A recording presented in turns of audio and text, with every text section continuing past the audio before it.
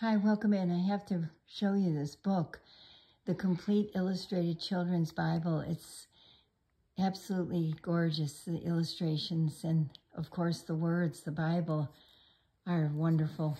Just look at this. Absolutely beautiful. But I found it at Hobby Lobby here in Sierra Vista.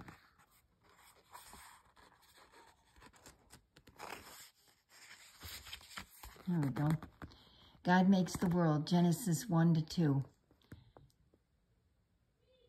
In the beginning, there was nothing at all. Then God created the heavens and the earth, but everything was still covered in darkness. So God said, "Let there be light," and there was light. God called the light day and the darkness night, and that was the first day and the first night.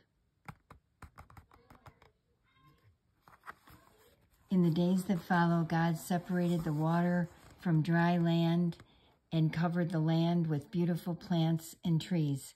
He made the sun to shine during the day and the moon and stars to light up the night sky. Then God filled the seas with enormous whales and shiny fish, leaping dolphins and wobbly jellyfish. And he filled the skies with colorful birds.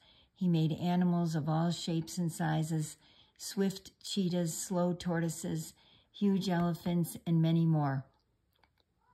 Last of all, God made man and told him to take care of this wonderful world and all the creatures. God was pleased with all he had made and done, so on the seventh day he rested and made that day a special day to rest and give thanks.